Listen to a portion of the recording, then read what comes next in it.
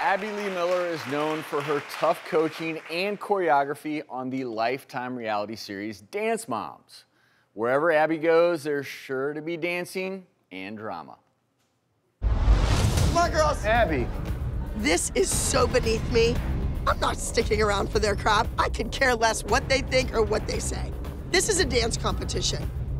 I'm Abby Lee Miller. I know what I'm doing.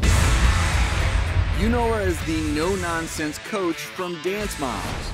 Abby Lee Miller's tough-talking approach to teaching teens to dance made her famous on-screen. Hit the road, Jack. There's always another kid, always. I just don't understand. But her off-screen behavior sent her to prison.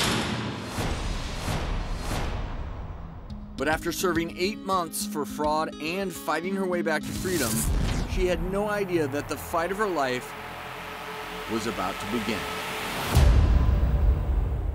Abby Lee Miller joins us now along with Dr. Lawrence Pirro. And Abby, thank you for being here. At the end of that tape, what we see is you laying in a hospital bed. Yes. Can you tell us what was going on at that point? Well, at that point, I was trying to get to the bottom of what was going on. I went to 6 doctors in 10 days. I thought I just had a sinus infection. I had a headache, just didn't feel right. So I went to an urgent care place and just to get a Z-Pack.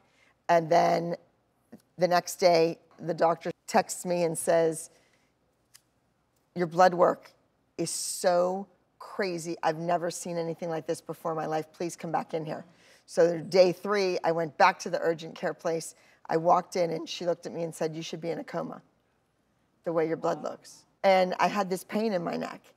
And then it got increasingly worse. It was blinding. I was walking around, my arms were always waving above my head. It just alleviated the pain a little bit to put my arms up.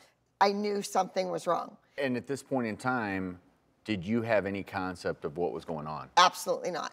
Since I was taking so much thyroid, synthroid medicine, they kind of thought it was a thyroid storm that I was in.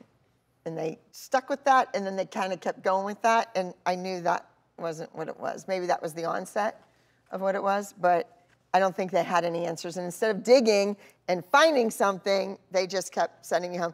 The emergency room doctor looked at me and said, go home, take it easy, 7 to 10 days, you'll be fine. I would have died. It seems like there were a lot of issues, both medically speaking, but then symptomatically you were having these issues. But you were ultimately back out in the world off on your own, in tons and tons of pain. Let's remember, I'm in a halfway house at this point. So I'm sleeping on a piece of metal slab, all right? So you're out of the hospital back at a halfway house. In a halfway house.